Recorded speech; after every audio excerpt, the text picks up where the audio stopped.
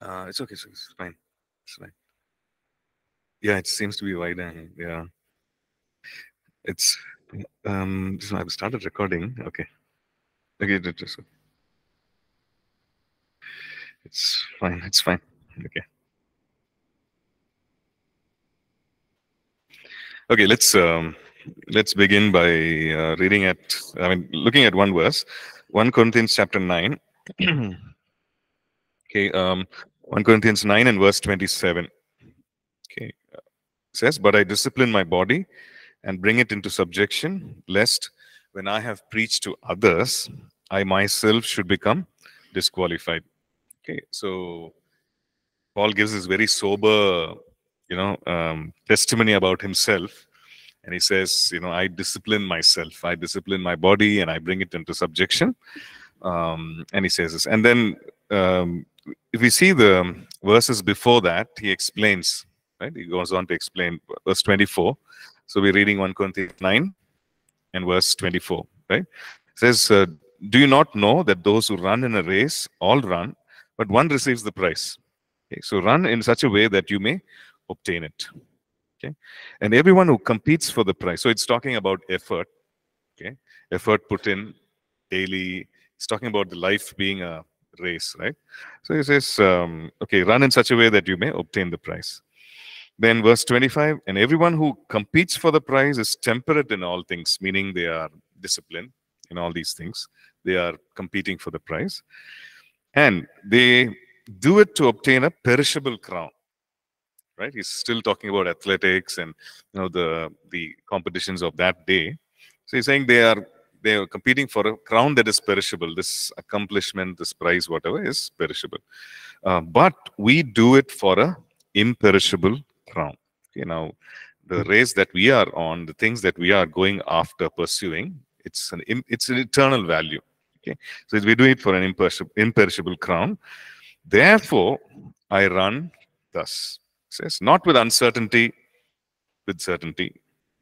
Thus I fight as one, not as one who beats the air." Okay, so this race that I run with certainty, that I might obtain the prize. This fight that I fight, this fight of faith, I fight it in such a way, not with uncertainty, not as one who beats the air, but as one who finds the mark. Right? So that is what he says. And finally, he says, "But I discipline my body, discipline myself, and bring it into subjection, lest when I have preached to others, I myself might become disqualified." So there's a lesson for all of us in terms of effort, in terms of life itself, right? In terms of ministry, that there's this big aspect of discipline. Okay, much as we are living in grace, this dispensation of grace, right? And we have the favor of God upon us. We have the Word of God. We have Holy Spirit leading us. We have all that. There is this one aspect which gives us longevity in ministry, endurance, right? It's not just for today, but it's for tomorrow, for the months ahead, for the years ahead. And Paul says, I discipline myself. Okay, so we know discipline is not good for the body, right? It's in the sense our body fights against it, rebels against it, right? So discipline is doing something that you don't want to do. Discipline is doing something even when you don't feel like it, right? And keeping at it, right? Even when we don't see results, even when we don't see rewards, nobody comes and pats us on the back and say, "Hey, well done, well done." No, that doesn't happen. But then we keep at it, right? Whether people are watching or not watching, we keep at it, and so and we see that is discipline. So he's saying, I discipline myself. There's no one coming to discipline him. He's saying, I discipline myself because I'm here for the long thing. I'm not just here for today or tomorrow. So yeah, so with that, let's just pray, and ask the Lord, you give us the strength, strengthen our wills, our thoughts and imagination, everything, Lord, let it be strong. May we have the strength to say yes. May we have the strength to do those things even when nobody's watching, God. May we have those strength to do what is right when even nobody's around to appreciate or applaud us, but enable us to discipline our bodies, discipline ourselves. So just go ahead and you pray. Hey,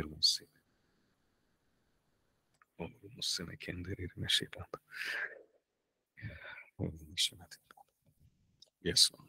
Thank you. Father, we thank you for the riches of your grace, God. We thank you for making yourself available for us, Lord, in a covenant, God. We thank you for making all of yourself available for us, God, Lord. So amazing, God. Thank you for your grace. Thank you for your favor, God. And Lord, today, Lord, even as we are reminded to discipline ourselves, Father God, Lord, that the fruit of self-control, oh God, will be, Lord, will bear fruit in our lives, Spirit of God. And we pray that, Lord, that we will be such people who will be, whose lives will be centered on your word and led by your Spirit, oh God, that we will do what requires to be done, Father God, even when there's no one around to appreciate, when there's no one around to tell us, God, that we will do it ourselves, God, that we will discipline ourselves, discipline our bodies, and bring it into subjection. Because, God, and that's the key for longevity in ministry and the key to successful life as a believer, Father God. And yes, Lord, we want to be walking in a victorious way. Lord, we pray that you will enable us, God, through your word, and you will enable us through the work of your Spirit. Strengthen us today, strengthen our minds, strengthen our wills, God, to say yes to you and to say no to the things that we ought to just refuse and forsake. We thank you. We give you all the praise and all the glory. In Jesus' Master's name we pray. Amen. Amen. Okay, so I think last class we looked at some of the hindrances, right? Some of the hindrances to God-given prosperity, right? We looked at what is success, what is prosperity, what is growth, and we say that, and we looked at the fact that there can be barriers, there can be hindrances, right? And we looked at four of them, right? Okay, sorry, 6 of them. We saw that the last one was effort. Insufficient effort or lack of effort, even that can be a barrier. Okay, for what God wants to bring into our lives, this itself can be actually a hindrance, a barrier. Okay, so today let's look at some of the principles for divine prosperity. Okay, a principle is something something that we carry out, something that is based on truth, and it's a guiding, let's say, an instruction. Okay, something that guides us, an instruction. And I'm just trying to see if there's any other word for it. An instruction, a guideline, something that helps us to, when we carry it out, to achieve something, right? So here's a principle, something that guides us, something that enables us to reach the objective. Okay, so we see that when we look at these principles for divine prosperity, you see that God has actually set this for us as believers.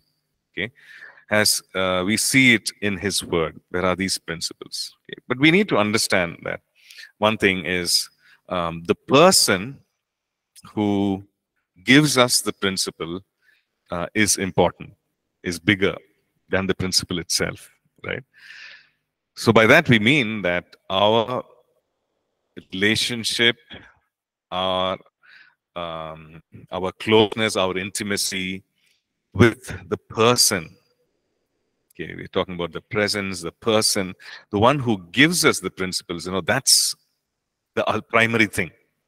Okay, if we eliminate that, or if we remove that out of the picture, then following these principles, these become mere formula. Okay, it will still work because it's the truth, right? But it will lack that power because we've removed the person out of the way. Okay. So the world still functions. These principles, do unto others what you would like to be done to you. It's a biblical principle, right? Love others despite whatever they've done, despite the wrong. It's a biblical principle. It still, it still works. It's changes, transformation. How much more when we have this connect with the person, with this relationship, this closeness, this walk with the person who gave us these principles. Okay, so I'm just saying that that is of primary importance when we focus, when we give importance, when we walk in relationship with the person of Christ, right?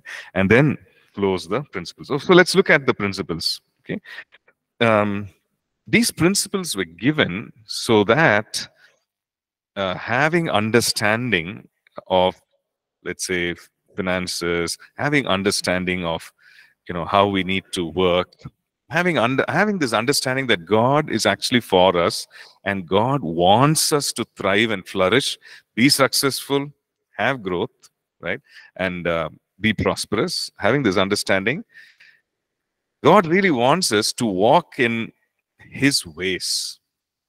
Okay, the mistake many people make is, yeah, I know that God wants me to be successful, maybe in this kind of work, in this line of work, this business, whatever. God wants me to be successful.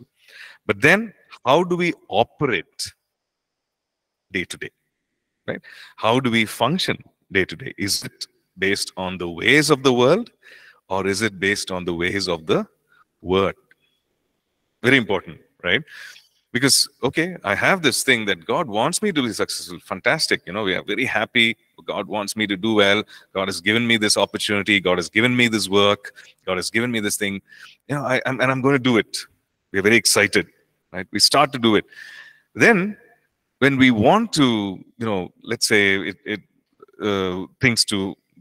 things to be successful, maybe it's business, maybe it's whatever work, maybe God has called you to in a line of work, maybe it's ministry, right? Spiritual ministry, spiritual leadership. So whatever we're doing, are we doing it according to the ways of the world, the values of the world, the principles of the world? Okay, so some of it could be in line with the truth of God's word, but we see that most of it is not, right? For example, if you look at some of the things that I worked in a company which was in sales, which was into sales. So this was this was always the thought. Okay, you do whatever it takes in order to achieve your targets, whatever it takes, right? So the boss would say, by hook or crook, you need to achieve. And the word they use is, you need to be smart, right? You need to be smart. And then they say, you're going a very straight way. You need to change. You need to be smart. You need to be street smart. All that is fine. But what they're actually saying is that you take some crooked paths. You give some, promises to the customer, which are not really some. You do something. In I don't know, in Tamil they have this thing, for a sales guy, right? For sales guy, I'll just try to translate. Okay, so it's kaila pai, which means in a hand you have a bag. Okay? Sales guy has a bag. Kaluthila tie, which means on the neck you have a tie. Okay, you're wearing a tie. Then the third one is vaila poi, which means in your mouth there are lies. Right, so you have a bag, you have a tie, and then in your mouth you have lies. So that's that's a typical definition of a sales guy. You have this thing. You have a bag, you have a tie, and then you have the poi is coming out of your mouth, the lie. So everybody's comfortable with it. Then the problem is you become a believer. I'm saying problem within quotes. You become a believer, then you understand, hey, God really wants me to be successful. Even in this world, even in this kind of a setup, God wants me to be successful. Then the challenge is, do I go with the same thing? The bag, the tie, and the lies, or do I change? right? Can God enable me to prosper if I go against those kind of things? This is how they are doing it, right? Saying many things, the guys will say, I was in an organization which was selling pagers, right? Those days, pagers were big. Has anyone seen pagers, you guys? You've seen, you got a pager?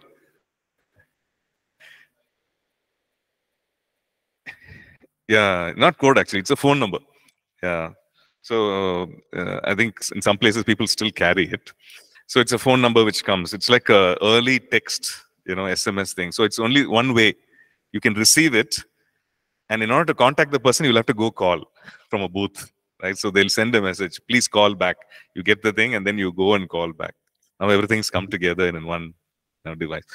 So I was in that organization. So like selling pages. So the guys will say anything and everything in order to sell a pager, right? Everything, they'll say, okay, can this do this? Customer will ask, will this work beyond this range? Definitely, sir. And the guys will know that that place, that area is a problem. That's a black spot. We don't have any of those towers, communication towers there. The message won't reach. Definitely, sir. Right? And then just make the sale, come back, log in. Who cares? After 3 days, you won't pick up the call. Like the guy's calling, complaining. Let someone else handle. I've made the sale. I've achieved the target. I'm fine, right? So then here comes the believer. You join, and then you want to, that God wants you to be successful. Do you work in that way? Okay, so that's the challenge, right? So God's way of success and growth and prosperity, God says, you work in my principles. Similarly, when it comes to business, it's a challenge. It's not easy, right? There is always an easy way out. Sean, you have a question now? No, so I've seen like most bank people, what they do is whenever they're giving loans, they just give it to anyone. No, it doesn't matter like who they are. They don't usually look at your background, your financial, how you are, and then they give loans. But now it's become like this thing, like it's an thing they want to get through with it. That's all. Not like bothered if that person is capable to pay back the loan or not. Yeah. Yeah. So, the fast forward the whole thing.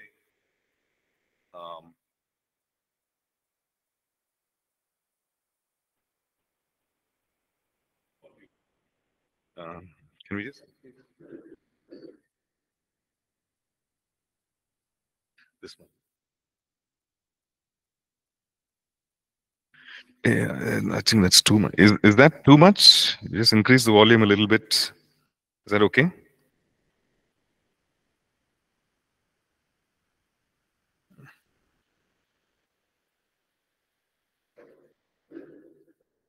Is it okay? Nina, is it okay? It's fine. Okay, great. Okay, so so this is what it's challenging, yes, but God has promised in His Word. So for us, it's we need to decide. Do I do it God's way? Because if we're going to mix up, we start the day with prayer, and then we continue the day with whatever we want to do, and end the day with thanksgiving and worship. Right? So is that what you want to do? Maybe you're a businessman, maybe you're a working professional. We need to take a stand. Yes, it's going to be difficult. There have been times when the boss would say, it's okay, just go ahead and do it. So the boss would say, just go, fine. You just tell him whatever, you tell him this, you do it. Right? So, and at that moment, you need to take a call.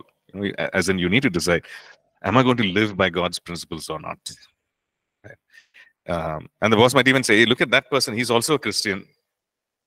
She's also a Christian. Look at the way you also do it. It's okay. Just one time. It'll be fine. I'm with you. He's the boss. And he's saying, I'm with you, and I need you to do this. Right? So you need to, it's a stand that you need to take. Right? So the thing is this, that we cannot mix the ways of the world whenever it's convenient, and mix the principles of God's word whenever it suits us, right? We just go with one thing, which is God's word, God's principles all the time. right? And that's the invitation we have. That's the challenge that we have. Okay, so the principles of God's word, definitely higher, greater than the thoughts of the wicked, right? Because that's what he says in Isaiah 55, right? Is it Isaiah 55? Yeah. So God says, let the wicked forsake his way, 55 and verse 7, and the unrighteous man his thoughts, let him return to the Lord. Okay.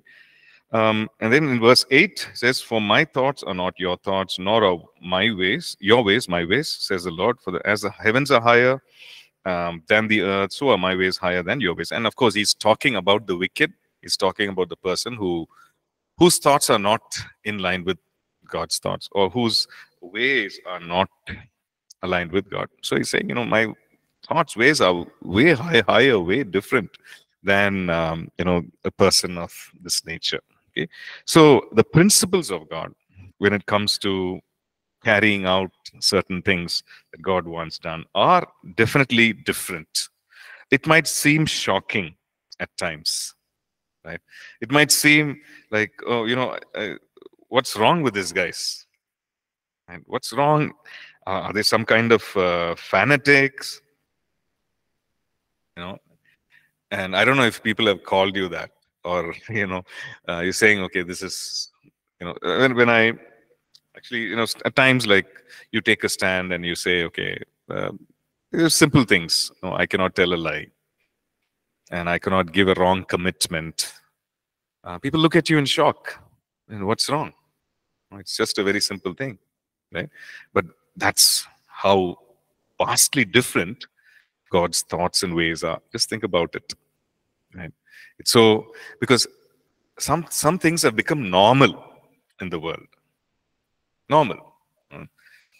Which means the ways of unrighteousness. It's become normal. So much so, as a believer, we get desensitized because we see these things happening on a daily basis over and over again. That this seems to be the value. This seems to be the way that people are behaving, the way that people are speaking, the way that, the people are esteeming things. So it seems to be normal. It doesn't shock anymore. So for the believer, if you're not careful, we think that, okay, it is actually normal. But then God has a way of sensitizing us to the truth, right? We read it and then we see that, God, your ways are different. These are different. This, I cannot treat it as normal. Okay. So I'm just saying that, principles of God, right, might seem to be like, hey, this seems to be very, very different from the way the world is doing. Don't be shocked. Don't be alarmed. These are the ways of God. These are the thoughts of God. Okay. You have something to ask, Sean? Yeah. So I've seen that, from very young age, all of us have been brought up certain values. That, don't lie, don't cheat. But like basic thing, like don't lie. We've all learned at very young age. But even though we've learned that, when we grow older, we do lie. It's not like we don't stop lying. We just like gotten better at hiding that fact. Sorry, gotten what? Gotten better at hiding that fact that we are lying. But we do lie when we do business, any such thing. Like, for example, you say that you have an assignment that a boss has given you. And, we just to make him happier saying that, yeah, I've completed. But you still not completed it. Like that. Yeah. Yeah, simple things. Like you're supposed to be there in one place and you've not yet started. They call, ask you, where are you? Hey, I'm on the way. You're just, trying to get your cab or auto or ride, whatever. You're just trying to book and it's still, searching. You say, I'm on the way. Right? So, so the thing is this, God is sensitizing us, making us alive to the fact that, okay, these are his ways. Truth is something precious, and everything that proceeds out of that. Because Jesus says, I am the truth, right? This is who he is. So when we reject truth, when we mix truth with something else, we are actually compromising on the person of Jesus, right? So yeah. So let's look at Isaiah 48. Okay, Isaiah 48, verses 17 and 18. Okay, we've seen this before, this verse, right? So, thus says the Lord, your Redeemer, the Holy One of Israel, I am the Lord your God, who teaches you to profit, who leads you by the way you should go. Oh, that you had heeded my commandments. Then your shalom, your peace, would have been like a river, and your righteousness like the waves of the sea. And then, he goes on to say descendants and so on. Um, so the Lord is saying, I'm the Lord. I teach you to profit. I teach you to be profitable. I teach you and which means that I need to hear, I need to obey, I need to implement what he's teaching, right? I need to actually follow, put in place what he's teaching. So he's saying, I'm the one who's teaching you to profit, to live in a way that is successful, that is profitable, that is beneficial for you, who teaches you to profit, and who leads you by the way you should go. Okay, so he gives these, he sets the objective and also gives us the pathway. Right? He says, I lead you in the way you should go. Okay. Oh, that you had heeded my commandments. The Lord is saying, if you had only listened, if you had only obeyed, then your peace would have been like a river, ever flowing. Okay. And your righteousness like the waves of the sea. Okay. So for us to live, for us to operate, for us to listen to God's ways, it is for our benefit. Okay, it is for our benefit. So we need to just understand that, yeah, God, I know that this seems opposing to what is happening around me, but in the end, this is what you want for me. This is for my benefit. You are teaching me to profit, right? Okay, so let's look at a few principles here. Okay, the first thing is putting God first. Okay, putting God first, right? Matthew 6 and verse 33 says, seek first, right? Putting God first, seeking first. What are we seeking? Matthew 6:33. What are we seeking? Seek first the kingdom of God and his righteousness. Right? So righteousness, kingdom of God. The kingdom of God is righteousness, peace, and joy. So the Lord is just saying, seek first the kingdom and his righteousness. Right? And he says, and all these things shall be added. So it comes with a instruction, promise, instruction, and then the result of following that instruction. It says, seek first the kingdom. What is the kingdom of God? When you say seek first the kingdom, how do I seek first the kingdom? Anyone? Online class also?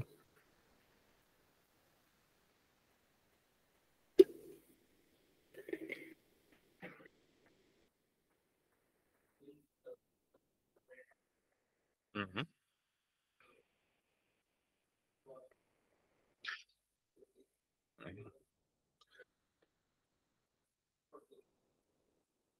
Mm. Yeah, standards of God. But when he says, seek first the kingdom, I think we need to understand what is a kingdom, right? A kingdom is the place. Typically, if you look at a kingdom, the king, it's a geographical location or area where the king has, he has authority. He's looking after this territory. If it belongs to the king, he's ruling, reigning all the subjects, and he's in charge. His protection, and all that is there. So that's the kingdom. Right? So the Lord is saying, seek first the kingdom of God, which means you seek the influence, the domain, the rule and reign of the king. And we know the kingdom of God it's ever increasing and is everywhere. And he is the king. Right? So he's saying, seek first the rule and reign of the king. Right? You be submitted to the rule and reign of the king. You invite the rule and reign of the king. Right? And you are part of the kingdom, the domain. So you invite, which means be in submission There's so many things, right? Be in submission to the king. Don't be in rebellion to the king. Seek his rule and reign. Do what the king would do. Do what the king is asking you to do. Like, seek first the kingdom of God. And then he says, and his righteousness. Right? Righteousness meaning it's the nature of God, the ways of God, the desires of God, the delights of God. Seek first his kingdom and his righteousness, and all these things shall be added unto you. Right? So putting God first. Okay. So practically, how would we do it? Maybe as students, as a business person, as a working professional. How would we do it? It sounds nice to say, okay, I'm putting God first. I'm seeking first the kingdom. But, we need to have a understanding, okay, this is how I will do it. How I am today, maybe I'm a student, I'm a single person, married, whatever. This is how I'm going to put God first. So how would you do it? Sorry, yeah, Richard. Making the right choices. So which means you're saying, okay, choices that are right, right? Yeah. And then being sensitive to the Holy Spirit in your choice, in your decisions. Okay.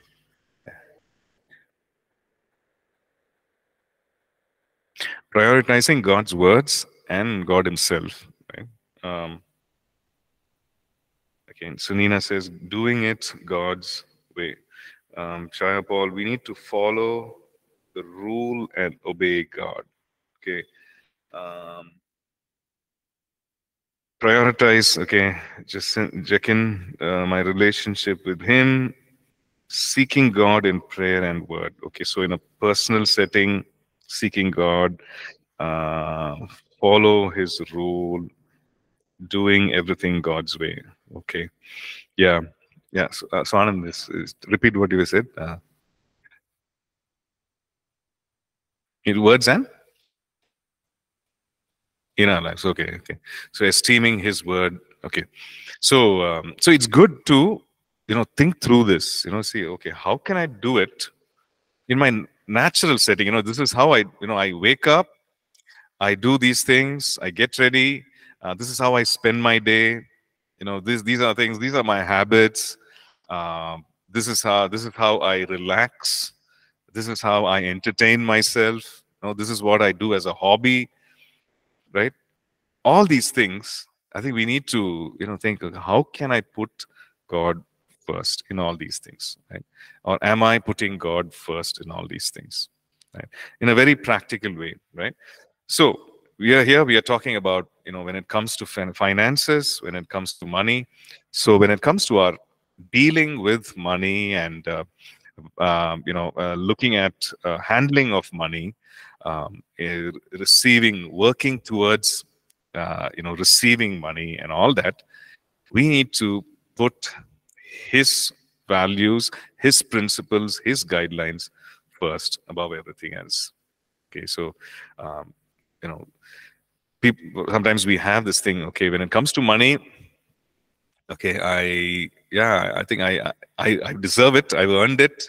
And I know it's in short supply, so I need to spend it the way I want it. Right.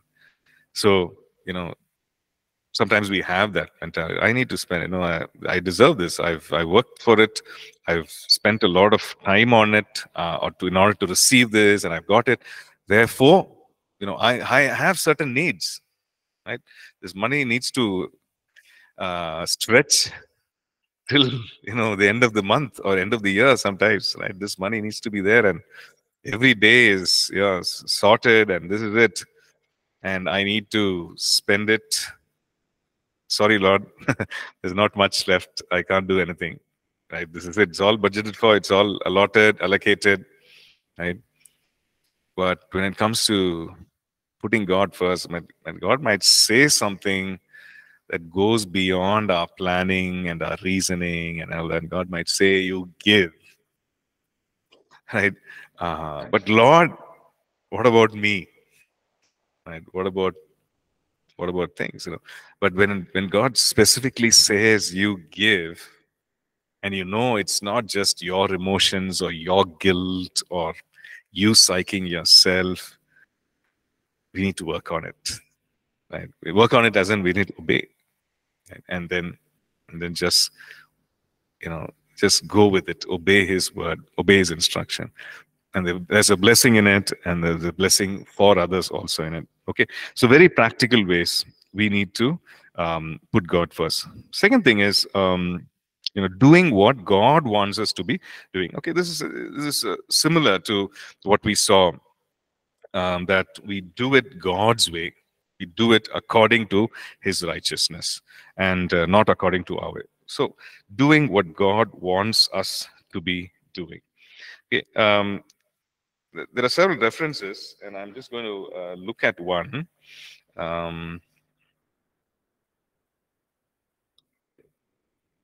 Let's look at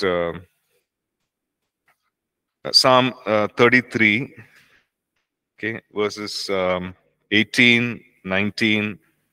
Okay, behold, the eye of the Lord is on those who fear him, on those who hope in his mercy, to deliver their soul from death and to keep them alive in famine. Okay, behold, the eye of the Lord is on those who fear him. Okay. And in fact, the verses following that also, our soul waits for the Lord. He is our help and our shield. For our heart shall rejoice in him, because we have trusted in his holy name.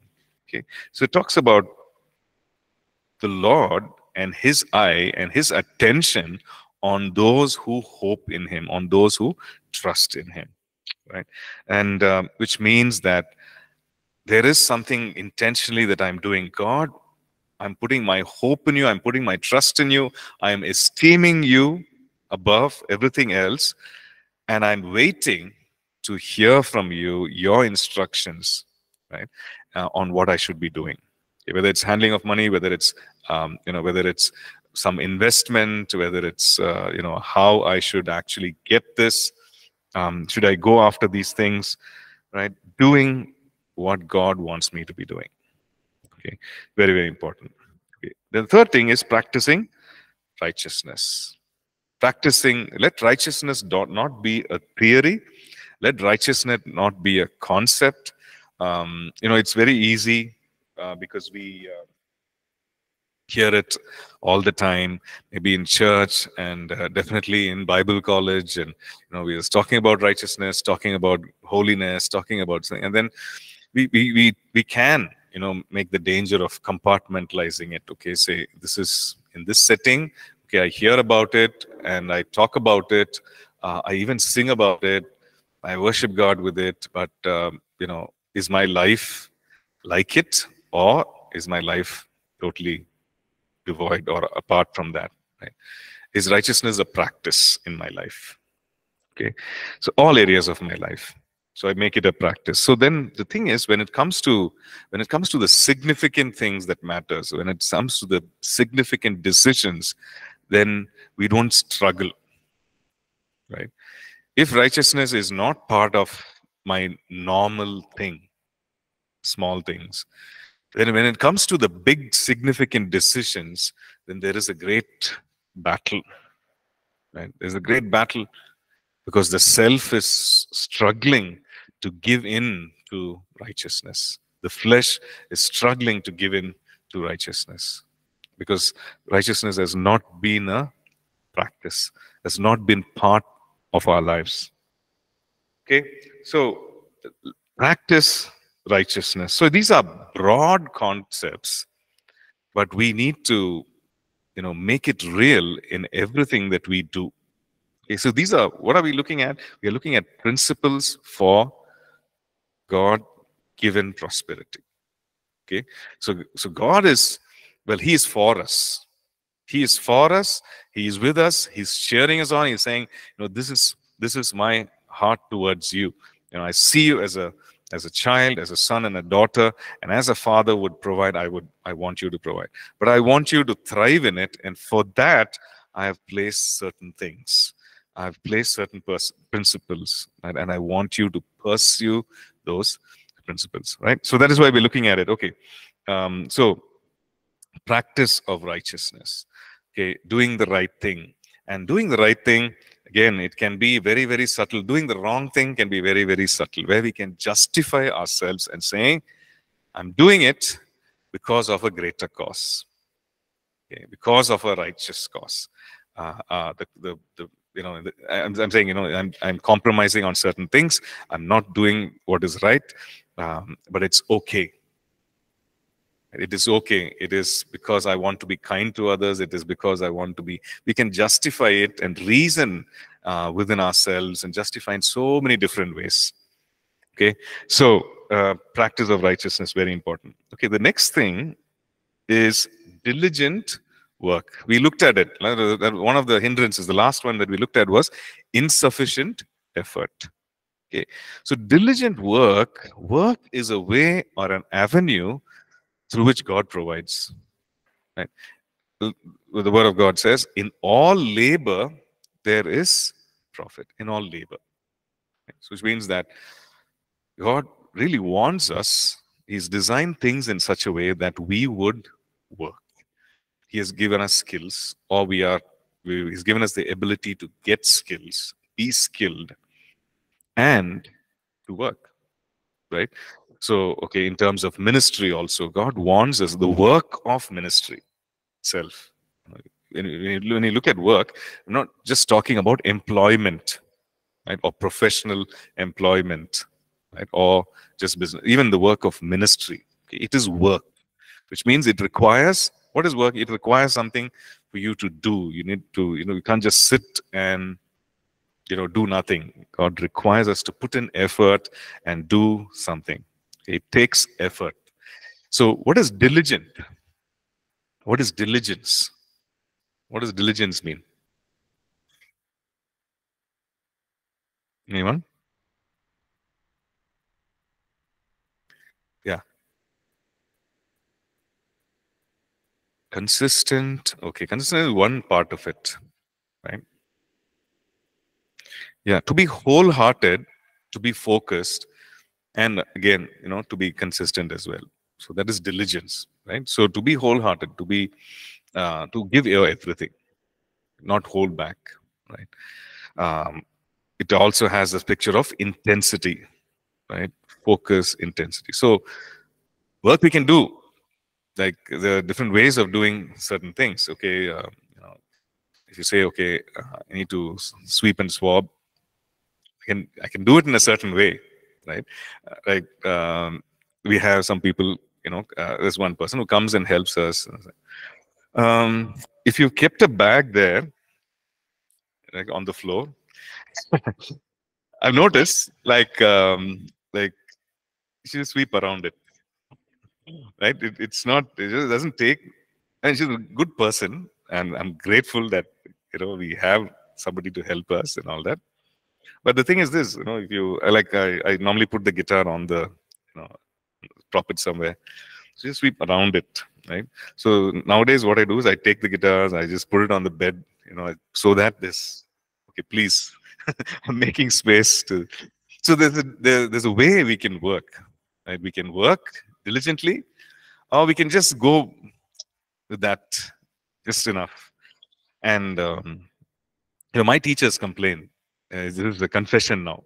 Okay, my teachers complained when I was in school, saying, Jaykumar is very content. Okay, whatever marks he gets, he's very happy. Whatever marks, he's happy. He's just, is it just 40? He's very happy. He doesn't want to, he's very content. So that was the complaint of my teachers. He said, with my parents, he said, he's very content. He needs to, we know that he can, but he does not. And we know that he's capable, but he does not. Okay, so when it comes to work, we can have this and say, God, I worked, didn't I? You asked me to work. I did the work. Nothing's happening, God. Nothing's happening. You put it in your principle. It's there in the word, and I'm working, and nothing's happening. The Lord is concerned about our heart, our attitude with which we work. Okay, so diligent work. Okay, let's look at. I think Proverbs is full of it. Let's look at a few, just a couple of scriptures in Proverbs. Okay, let's look at Proverbs 10.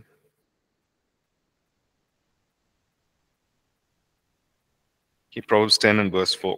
Okay, it says, "He who has a slack hand becomes poor, but the hand of the diligent makes rich." Okay, he who has a slack hand, meaning one who's complacent, one who is who's lazy, right? Who has a slack hand becomes poor, but the hand of the diligent makes rich. Okay, the next chapter, chapter 11, and if you look at verse 16, "A gracious woman retains honor." Okay, 11 verse 16. "But ruthless men retain riches." Okay, a gracious woman retains honor, but ruthless men retain riches. Okay, so negatively, it talks about the ruthlessness and also talks about the gracious nature with which one retains honor. Okay, so that's a negative example. One goes by unrighteous means in order to retain certain things. Okay, let's look at 12 and verse 24. Okay. Chapter 12, verse 1. "The hand of the diligent will rule, but the lazy man will be put to forced labor." Okay, so when we're looking at diligence, also the whole aspect of doing it voluntarily. Okay, doing it voluntarily in the sense, you take initiative for doing it. Okay, so it says the hand of the diligent will rule, but the lazy man will be put to forced labor. Okay, let's look at verse 27. "The lazy man does not roast what he took in hunting, but diligence is man's precious possession." Okay. Okay, I see some faithful working, faithfulness. Right. Thank you. Yeah. So we see that okay, that work is something designed by God. Okay, you could also read the publication that we have on work. I think it'll be really useful. You can go through that. Right. So work is something that's designed by God. Or work is something that is, that is established and God has given to us, and it's a way by which He provides for us. Okay. So yeah, so we'll stop here and we'll continue next class. Thank you so much. God bless.